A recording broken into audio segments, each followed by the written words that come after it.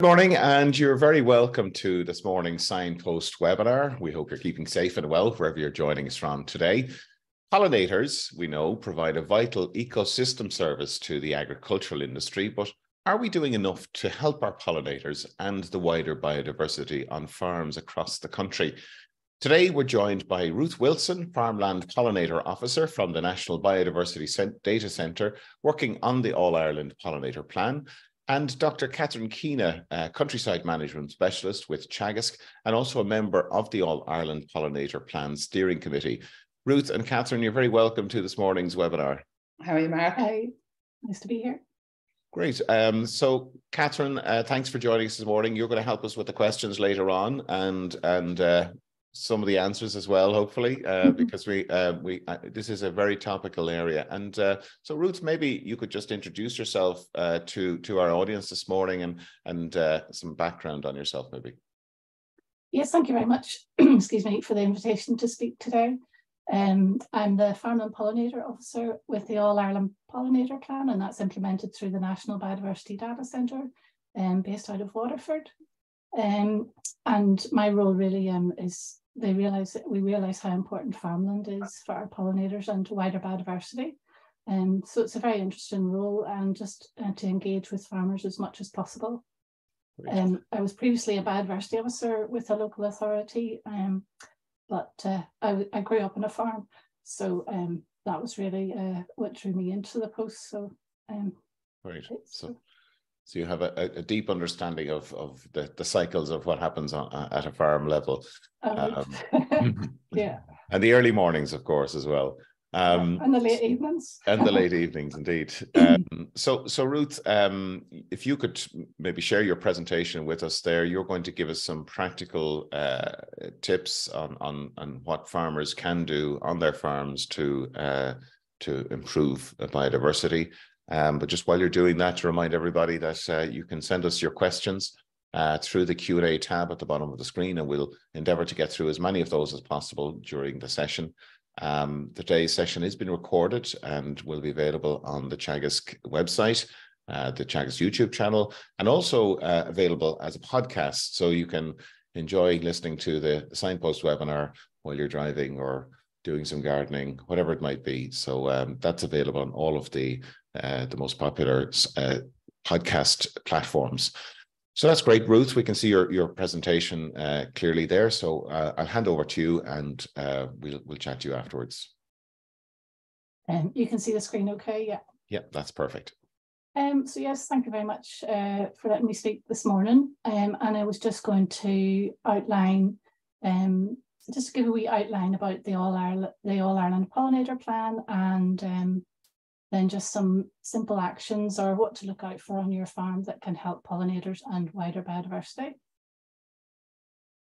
And just to thank the Department of Agriculture, who fund the post within the Biodiversity Data Centre and supporting the All-Ireland Pollinator Plan. So just looking at Ireland and the wonderful biodiversity that we have. We've over 30,000 species living in 117 habitats, so it is very biodiversity rich in Ireland, and it's wonderful if we can, help that biodiversity, because it is in decline, and that's a huge problem, and we depend so much on it. So it's really working with nature to help it. The Pollinator Plan has taken pollinators as an important element in biodiversity. It's an easy tool to let us understand, the impact that we have on pollinators and wider biodiversity, and we can communicate that as a simple, clear message. We can also monitor the changes, and always protecting pollinators, and it's good for wider biodiversity as well. Sometimes it can seem complex what we're talking about when we say to protect biodiversity, but it's really just to break it down and make it as simple as possible. Just to run through some of the benefits of biodiversity, economy and wealth. In Ireland, you would know apples and oilseed rape as benefiting from the service of pollination, which is free. that benefits us, our economy and wealth. For our general health and well-being then, we get a lovely wide variety of fruit and vegetables that are nice and plump and well developed because of pollination, because pollination happened. And then our wild plants also benefit greatly from the service of pollination, and that helps them become resilient. And also we'll all be familiar with the lovely harvest at the end in the autumn that all biodiversity benefits from, fruits and seeds. Just to say a wee bit about pollinators. We have over 100 bee species in Ireland. Some people may not be aware of that. So we have one managed honeybee that lives in a hive. Then we have our wild pollinators, which are the majority. We have 21 bumblebees and 80 solitary bees. And unfortunately, our wild pollinators are, a third of our wild pollinators are threatened with extinction in Ireland. So they're not doing so well. The honeybees are doing okay, and there's more beekeepers, so they're actually doing okay in numbers. And we do a bumblebee monitoring project that has shown that decline, and it's sort of 4% year on year, a decline. Even common species like the common carder bee is now showing a decline, and some of the rare bumblebees are showing severe decline. And this is really because a loss of semi-natural habitat and just a consequence of how we manage the rest of the landscape.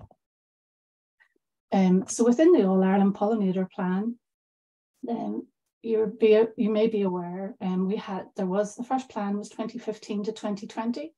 And we're now on phase 2, and that's 21 to 25. The momentum built up in the first plan, and it's just trying to push that forward and keep it going. And it's being supported by government, local communities, education authorities as well. So a really good momentum. The first objective is farmland, to make farmland more pollinator friendly. And that's the team there. Dr. Una Fitzpatrick is the chair and manager of the Pollinator Plan, and myself as the farmland officer.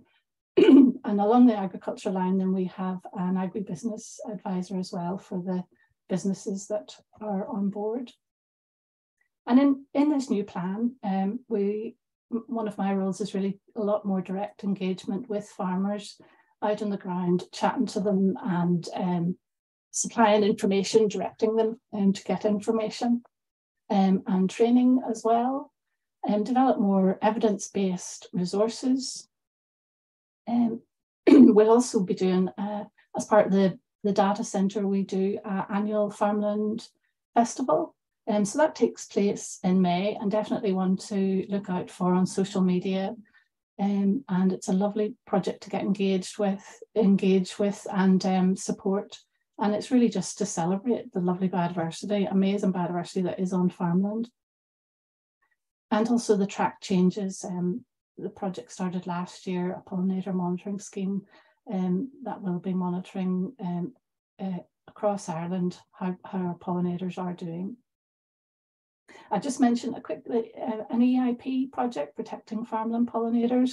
It's run out of the National Biodiversity Data Centre, and it's looking at whole farm pollinator scoring, results-based, and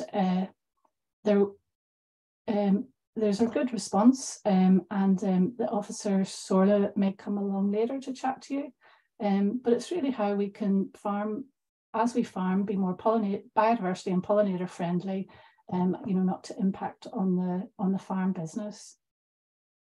And there's going to be some lovely resources produced through this project. We've already got that. We're creating solitary bee sites on the farm. There's a lovely farmland hoverflies and farmland moths posters. So watch out for the resources coming from this project. Just to say about our bumblebees, and this is our 21 bumblebees. About 8 of them may be more common, and the others are you know, just they've retracted and are in just certain areas, but a really fantastic, you know, you wouldn't be surprised, you'd be surprised at how many different types there are. Just to say a wee bit about the bumblebee life cycle. They come out, so this is a lovely time actually to be keeping your eyes peeled for them now. They come out of hibernation.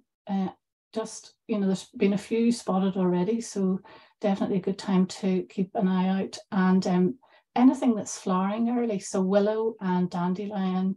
If you look around your farm yourself, you will see those just starting to come out, and that's where the pollinators will head. So they need food early. They need a nest site. Then when that queen gets her food, she will be looking for a nest site to set up her nest for the year. She will put food in the nest, and the young, then she will lay eggs, and they will become the female workers, and she will stay and keep laying eggs, and the female workers then will be looking food. After the cycle, there's just a fresh queen bumblebee will hibernate over the winter. So she needs food at the end of the autumn. So late flowering ivy, knapweed, anything like that is fantastic. And then she'll find a safe place to hibernate. This is our amazing 80 different types of solitary bees, come in all shapes and sizes. And once you start looking for them, actually, you get your eye homed in. Some can be quite small, but fascinating little bees. And again, their life cycle, they come out early, and they come out at different times and have different food. They'll go for different food. There's early ones are just feeding on willow, and then the ones just feeding on ivy. So nature is all keyed in together. They'll need a nest site. Some are cavity nesting, so you could supply a log, and there's details on our website on how to do this through the EIP project. And that's the cavity nesting ones. And then there's most are ground nesting, that wee diagram of the tunnel. So she does a little tunnel and puts an egg and a little parcel of food in the tunnel, and then the young will stay there till now, and they'll be thinking of coming out as it gets warmer. Just to say a wee bit about how far pollinators travel, and that helps us understand really why we need to be flower rich across our landscape. So there's the bumblebee, can go about 1 kilometre from the nest site foraging out. In general, go about 1 kilometre, and then the little solitary bee just goes a few 100 metres, so it doesn't fly far. And a study has been done that if the solitary bee has to go further, it will reduce how well she can produce and rear, have your little eggs with a food parcel. So it's very important. Also, just to say, one of the main things is that we need flower in our landscape from early spring to late autumn. So, you may think just get summer, lots of flower, but that early flower and that late flower is so important. And those are some of our lovely native species just at the bottom there that with nature's timing, they come out at different times of the year.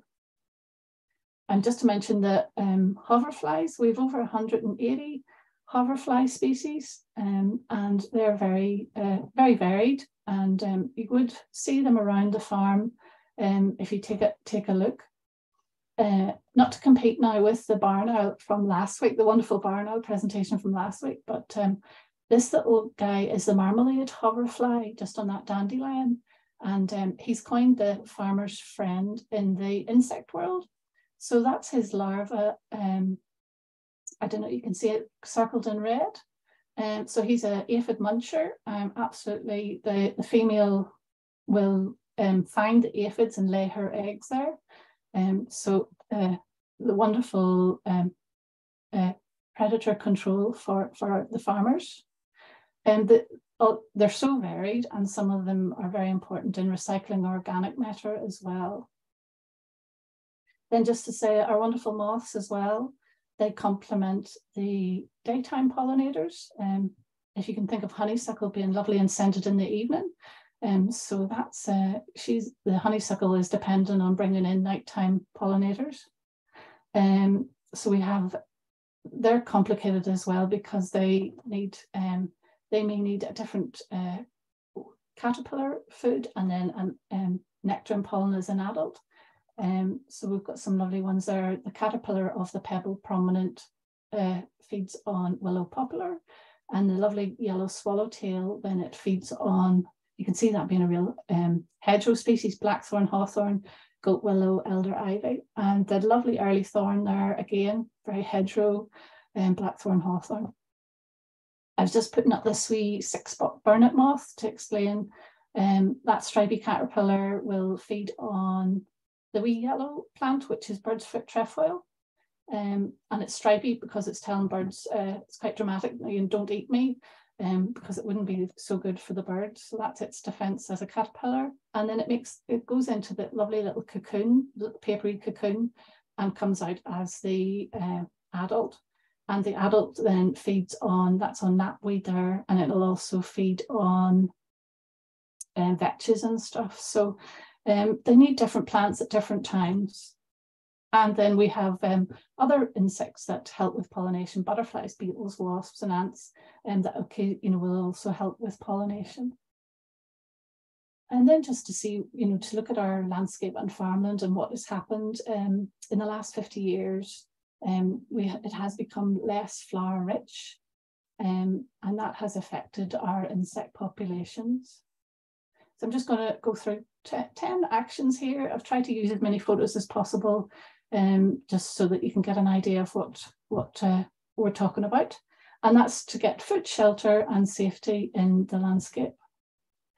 I always say the first thing would be to, get a wee farm map and just see what you have on the farm, because you might be surprised what you may think is just a wee rough area is probably very good for biodiversity. So find the best places on your farm. Semi-natural habitat, that's maybe a big word, but it's just hedgerows, wetlands, woodlands, individual trees, meadows, pastures, anything like that. And it's keep those wee rough areas and maintain them. They may need a bit of help, a bit of restoration. And then the last thing would always be to create, but it's first to maintain what you have. I'm just running through some of the habitats there so you get an idea. There's a lovely hawthorn tree that is existing, fantastic tree, and they make a lovely tree. The middle photo there, that's a group of cherry trees, lovely wild cherry trees on top of a tillage field. And that wee corner is just lovely for biodiversity and pollinators. And then it depends, your hedgerow might be escaped, or any sort of a hedgerow, fantastic for pollinators, and, get it in help, and if it needs a wee bit of work to make it better for pollinators. Wouldn't be so much now semi-natural grassland around, but if you have any, and even where you look for, it might be in the corner of a field, a verge, wonderful if you can maintain that, it'd be a top habitat for pollinators.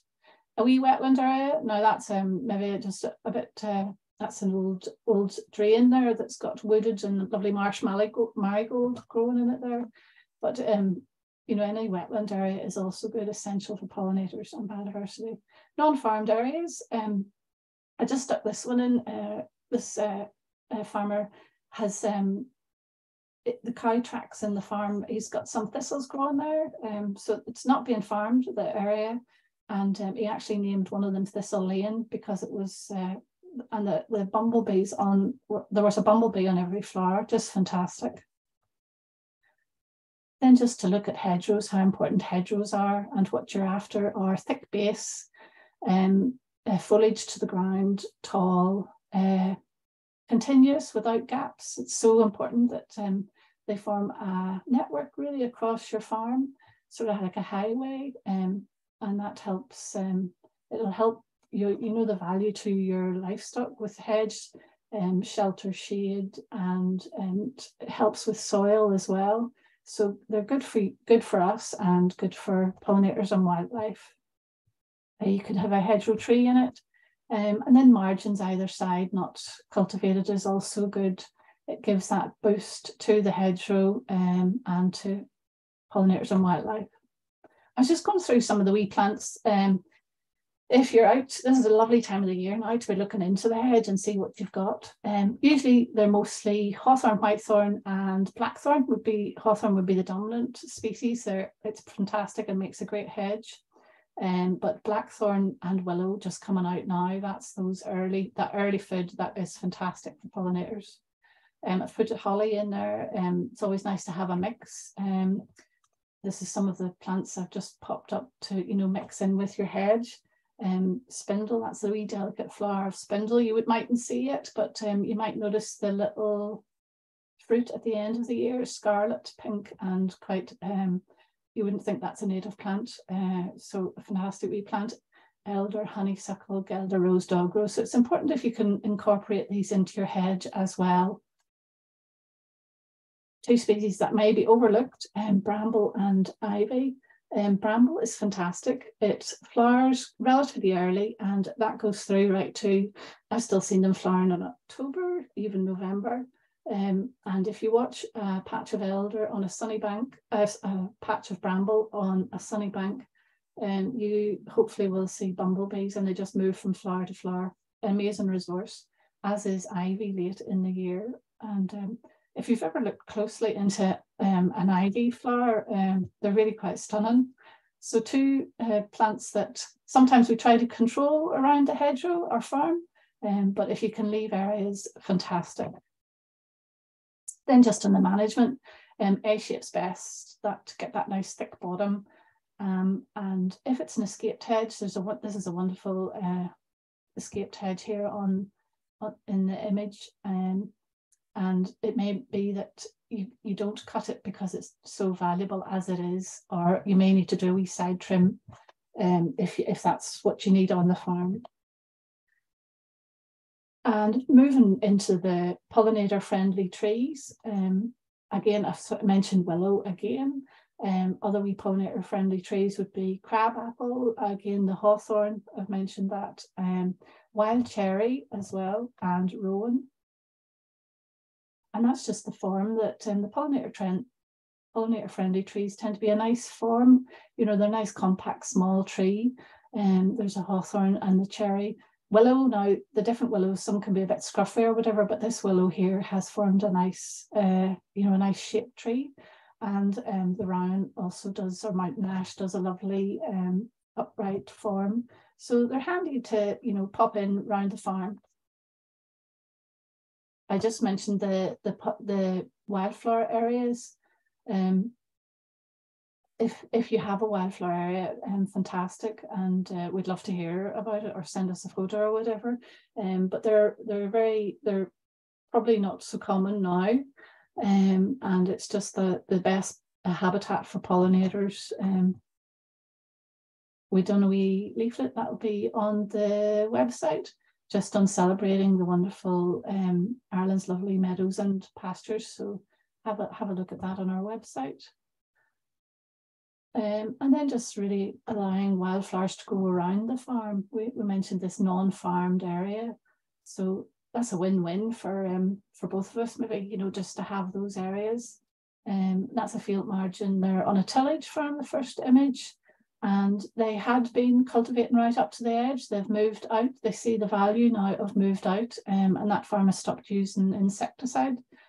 So that wetland, the third image there, where you see a bit of a ditch going through the farm. You can see how wild that is, wild and woolly it is in there. So that farm is in particularly trying to get habitat for hoverflies and other species. So they know to leave those areas to let the beneficial insects. And we may look at an area, I put that little middle picture in, you might think, what's that? It's not very important, but if you look into that, that's got some lovely native plants, and that is so valuable. You might want to cut and lift it once a year just to keep it going. The last wee image there, it was actually a silo, how the tires on the silo, and lo and behold, there's a lesser celandine coming through, so wildflowers pop up everywhere, just to be valued.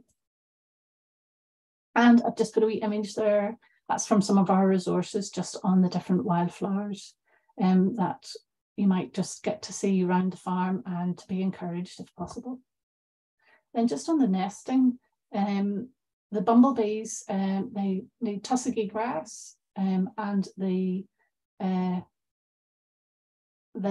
solitary bees, they go for the summer cavity nesting, and bare soil is for the solitary bees. Some of the solitary bees, most of the solitary bees will be bare ground. So that's the type of habitat they need. The ERP project has produced this lovely how to create solitary bee nests on your farm, which the farmers have helped to write. So that's a really good resource as well, if you're interested. Just to mention about overwintering and also those hoverflies that I mentioned that are so important. What insects need in the winter, they need a bit of, I would call that, if you call that texture or scruffy, so a wee bit of habitat there for them to hide away and to protect them in the winter. That photo there with the ivy, there's an old tree trunk in there. So that's really valuable as well for the hoverflies that use wood as their larva stage, and also for any that are overwintering as well. Leaf litter, fantastic. The moths and butterflies have the cocoons, and the hoverflies, some of them will be in the leaf litter. So I know on edges of farms, you just see leaf litter, just fantastic, and to be valued really. In your garden as well, maybe not to be so tidy with moving the leaves as well is fantastic. And again, any wee wetland areas for some of the hoverflies that use are aquatic and use wee ditches or whatever. And another action would be to minimise artificial fertiliser. So it got a wee bit of a boost last year with prices, but just mind where you're applying the fertiliser. If you can just move out from the base of the hedge would be fantastic. You know, just to let those areas not be enriched, and it may damage your hedge. And then there was more interest, I suppose, last year in the clover leys and multi-species swards and herbal leys, so that we could reduce our inputs. So that's a win-win. And then I would just say a wee bit about pesticide input. The herbicides, I wouldn't particularly like that look of the wee image there of what herbicides does to grassland. You know, after you don't see it for a wee while and then it just goes brown. And I think, do you think people like that? I'm not quite sure why they like it, but you know, it would have been easier maybe just to, I'm not sure why you would do it, you know, just get the strimmer out, or yeah, might take it as much time as getting the knapsack out. So yes, protect the base of hedge again from any spraying, and any nest sites as well that you can see around your farm, any nice sunny soil banks or anything. If you could just move away from treating on any of those. Again, with insecticides, if you can reduce the number and frequency of applications, that would be fantastic. And you know, the calm days, spray on calm days, and use low drift nozzles. And again, bees and pollinators are most active in the heat of the day, the middle of the day. So try to avoid that time. And if we can just use less, that would be fantastic. They do have an impact on our pollinating insects and biodiversity. Just going back to that tillage farm, and they had stopped using insecticide, and these are just some of the wonderful natural predators that they had, that, you know, those areas trying to bring in the natural predators. And this wee wasp in the first one, it sort of mummifies the aphid. So that's a little, I found a little aphid that it had, that's it, in a mummified state from the brachynoid wasp. And then ladybirds as well, they have larvae that their larvae munch on aphids, so another one to encourage. And I showed you the hoverfly larva, that's in the top image there. And then just below that, the longer, thinner one, that's a lacewing larva. So I did go back and look at this leaf maybe 4 days later, and where the aphids were, it was just a black mush. So they had done their job and moved on. Just nearly, we're now just another, we're on 9, action 9. I mean, traditional orchards were in the past near the farmyard, and we would have used them for you know, getting crops for the home and maybe selling a little. But they're a lovely habitat, and those beautiful flowers in the spring. That cup-shaped flower is just perfect for bumblebees. So good source of nectar and pollen, and then we've got good pollinators around. We will get a good crop, and they're low intense management, so you can get nice grassland below, and maybe with a hedgerow, some crab apples nearby as well to help pollinate your apple trees. They would need cross-pollinated to get those good crops. So a lovely habitat to have around your farm. And just one that you may not think, but the farm garden, it can also be a lovely refuge for pollinators. And you could even have some native plants within it. I mean, the birchfoot trefoil looks wonderful. I would replace it in the rockery any day. So just what you do in your garden is also can be, you know, beneficial. And some farms have, you know, you have a wee bit of space more and you've had a nice garden. So even a little wildflower area, even a little, you know, you could do a little meadow area on your lawn, save you time. No cutting every week. You know, just cut and lift at the end as well. And we just direct you to pollinators.ie and our farmland section. Lots of resources in there and videos and wee guides as well. And we also did seasonal actions that you can take for pollinators on the farm. And if you would like to monitor any of the pollinator species, this would be your little basic sort of thing that you could do. It's an app that you can download, a flower insect time count, and it will guide you through. And there's information also on the National Biodiversity Data Centre website just on how you can do that count. So if there's a, you know, maybe you want to try monitoring your hawthorn every spring, and that could just, you know, you can see how well you do. You just 10 minutes, and you don't have to be an expert. You just very basic. So it's a lovely wee way just to see, well, is the hawthorn doing better this year than last year? So just the encouragement to give, you know, lots of small actions taken together can really help solve the big problems of our biodiversity loss. And just to thank Teagasc for their support, especially Catherine has been so valuable, and the Department of Agriculture then for supporting for support. And I'll just finish off if there's any, that's contact details and the website again. That's me. Thank you very much, Ruth. A really excellent presentation there, and easy to follow, and nice to see some lovely exposition of the amazing biodiversity that we have in this country. Who would believe 31,500 different species that we have in this country? Mm-hmm. It really is a reminder of the wealth that we have in our countryside.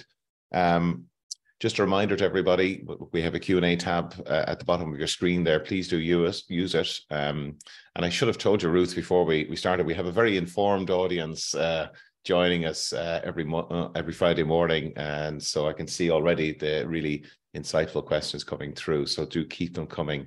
And a special welcome to our audience joining us from across Europe as well. I see we have people from Zagreb, Germany, Brussels, and all over Ireland, of course, as well. So you're all very welcome this morning.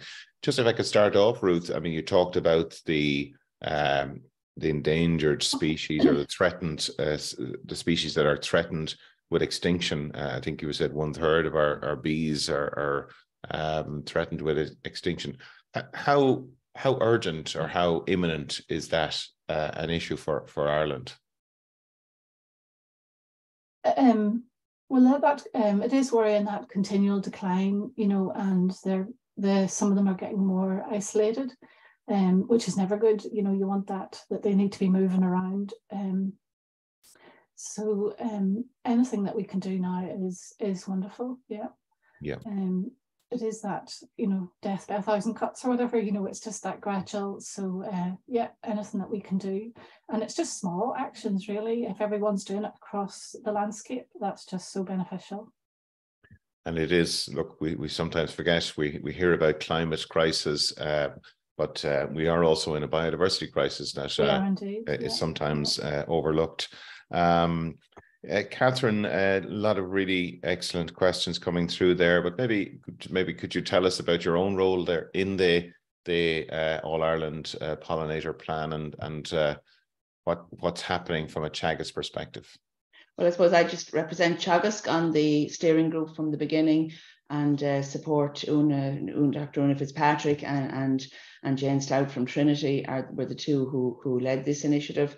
And, you know, there's a body, a group then on the steering group which support them and help them. But of course, Teagasc has a huge role in getting the message out to the right people. On the farmland side, the All Ireland Pollinator Plan obviously covers lots more than farmland and is extremely valuable there, because I think the problem we often face in farmland is that people see things being done in tidy towns and by councils and assume that that's the right thing. So we need farmers, for us to progress in farming, we need the general public to understand, and the All Ireland Pollinator Plans works with all those different groups. So if everybody understands then why the farmer is leaving the margin, you know, to grow rather than spraying it or having it as a lawn, then they understand it's not, you know, a lazy farmer. So I've always found that, you know, farmers do what they think others want them to do.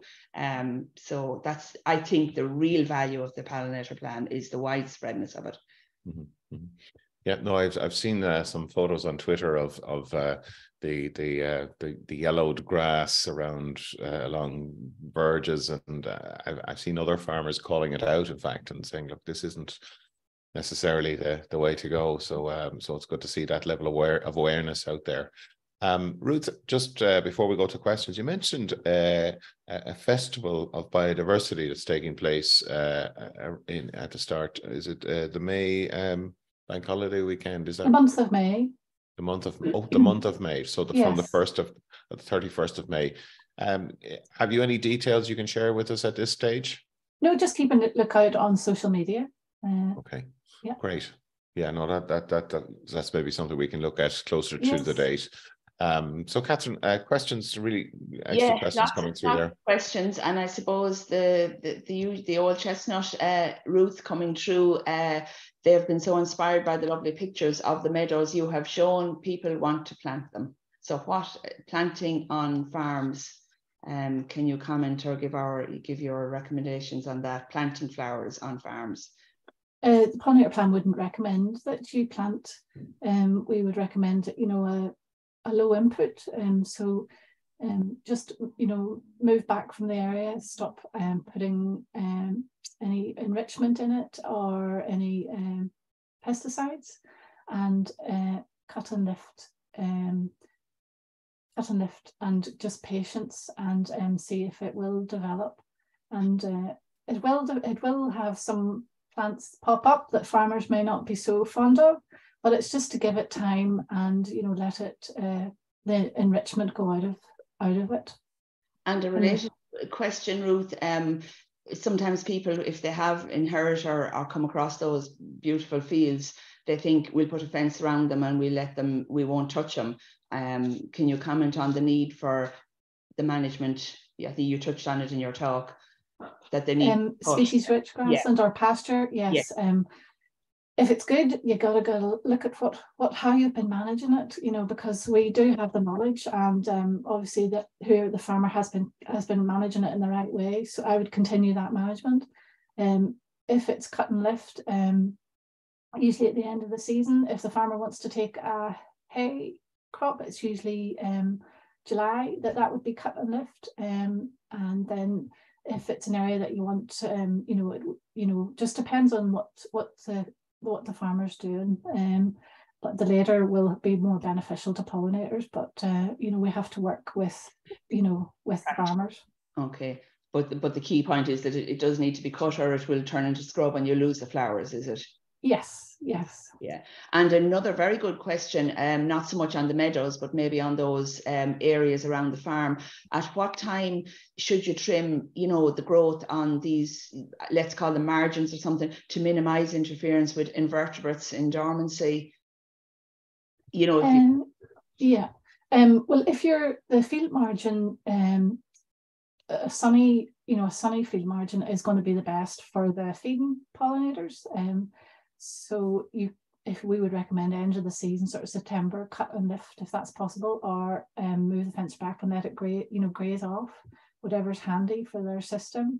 Then the north sides, you could leave an area that you're just cutting every other year, or that's where the hibernating insects would head, the cooler parts of the field margin, so that they don't wake up too early in spring.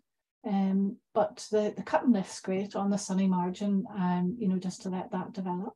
But I suppose I'm also thinking about, and I think the person is thinking about, farm roadways. As you drive into farm, you'd have laneways, not part of the field margins, let's say, the general areas, and this would be very relevant to the general public in your garden. But the same message, maybe leave it. We saw that beautiful picture of the bumblebee going to nest in the grass. Yes. So some long grass is good. So that's where you're every second year. Yeah. Okay. That base of the hedge is just, it's the business, so really. And if you can come. Sorry, but I was just when you see that grass and the bumblebee looking for it, and you're worried, then have we cut it because we're, any wee scruffy corners are great. Yeah. So a variety, I suppose. Tussocky grass is the business as well, and We have a question coming through that's, I think maybe both of you could comment on. It's one we have quite regularly around the commercially available pollinator-friendly wildflower seed mixes that often contain unsuitable and non-native species. And what's your view on those, on introducing them?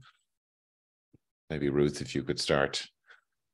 It's probably not necessary. So I see what you've got, work with what you've got, and our insects are quite complicated, really. They need our native species. They're adapted to our native species, and they want the food from, they need it all year round. They just don't need a big boost of colour in the summer. So it's definitely just to work what you've got with what you got, and a wee bit of patience, and see, what happens.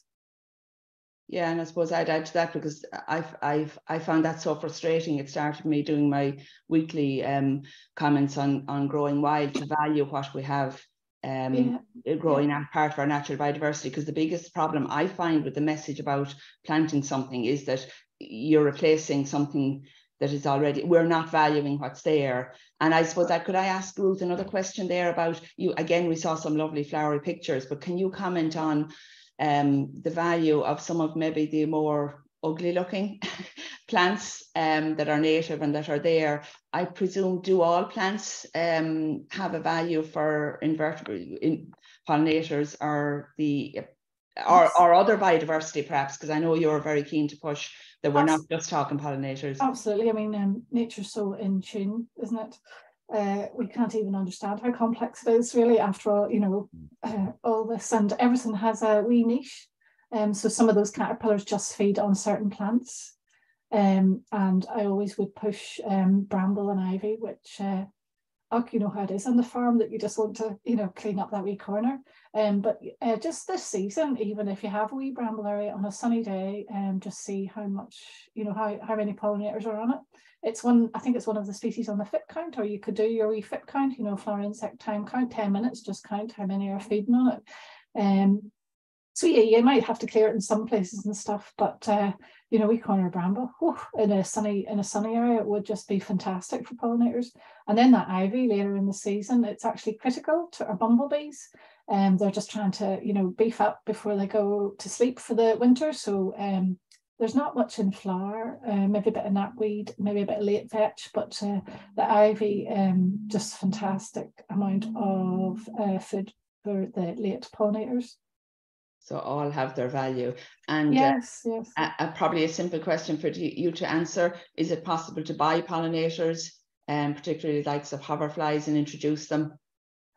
I wouldn't recommend that at all. Yeah, you get the habitat right, and they've got wings, especially hoverflies. They do amazing. Even those little marmalade hoverflies migrate from Europe when the wind is right. So no need to introduce. And your main priority is to have a wee bit of species, of flower-rich habitat, and the pollinators will move in. Would you have a concern for promoting forestry on agricultural marginal land, which could be the more flower-rich existing meadows? Well, yes. Any area that would be planted, you would have to take care. What criteria you were using to where you plant trees. Yeah. So yep, some habitats are they'd be too valuable, as semi-natural habitat to plant. So you would just have to take care where you plant. Okay. But there's a lot of focus. It's just a remark or an observation there. We focus a lot on the pollination function of these species, but then often these species are food for other animals up the food chain as well. I know bats, for example, moths are a very important food source for them, and that interconnectedness is just can't be underestimated. You get a good healthy insect population, and then that's for the birds, the bats, and then for the the higher species as well. So yes, it's all connected and linked in. Yeah.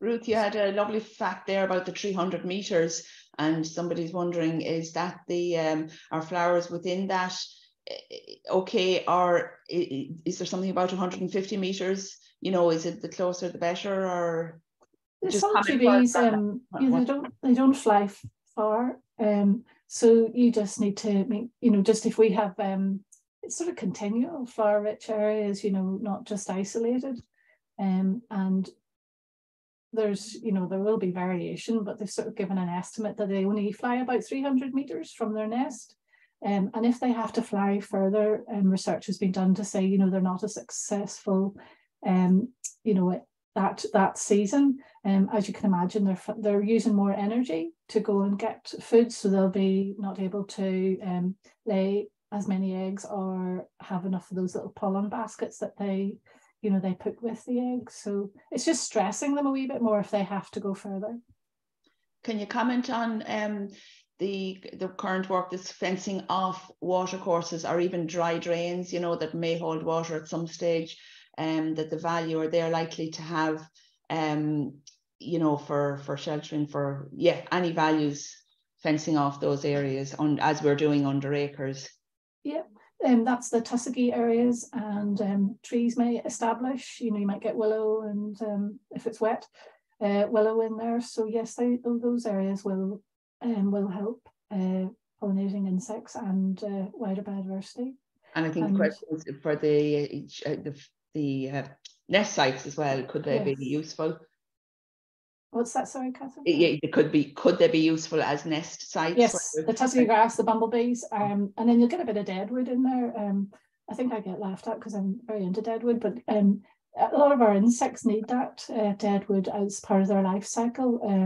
So it's never to be too keen on the tidying up of the deadwood as well, and the leaf litter as well. Very very essential really in the landscape. Question here, Ruth, around the value of firs and bracken for biodiversity. How would you rate those as food for pollinators? The firs, yes, that has the flowers are long season. They come out. There's some out now. Yes, that will supply food for pollinators. The bracken, not so much for pollinators. There is no food value in it for pollinators. I would have imagined so. Yeah. And Just while you mentioned that some of the furs of the gorse flowering. I mean, this changing of seasons or earlier budding, is that something the National Biodiversity Data Centre is concerned about or monitoring? Yes, I probably should have mentioned that the Farmers Wildlife Calendar. It's happening now. So if wonderful if you can put your records in of when willow first, I actually don't remember the species, but if you go onto the National Biodiversity Farmers Wildlife Calendar, and the blackthorn will be one of them, and it's just when those things are starting to flower, and I think it's on its 3rd or 4th year now, and then we'll be able to build up information on what changes, and we would be concerned if those change so much, and when insects come out, just with a bit of, is the term climate chaos, just with a wee bit of change predicted for the future. Mark, I just wanted to follow on from your gorse and your yes, onto the real baddies, and could Ruth comment on our invasive alien species? I'm not sure if rhododendron is good. That's what the question is, but I would further to, because I know Himalayan balsam, the bees love it. So what's that conundrum? We have these really baddies in the landscape. Are they good for bees? And are bees encouraging them to keep pollinating them? Well, our stand on that would be, if you can control them and remove them, that would be more beneficial as a whole to biodiversity in the landscape. Yes, they may get some food from it, but you would call them bullies. So they're knocking out our native species, and they just keep going.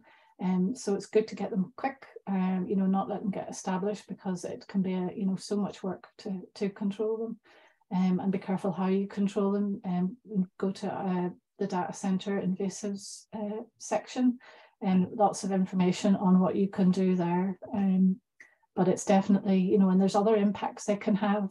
For example, the balsam, if it's they like the wet, and if it's on a riverbank or whatever, it's like it's related to the busy lizzie, so it just melts in the winter, and that can leave your riverbank exposed, and cause problems. So whereas our native vegetation would stay put and nice root structure and keep a nice firm bank. So nip it in the bud, I would say, anything that's popping up that's on that line.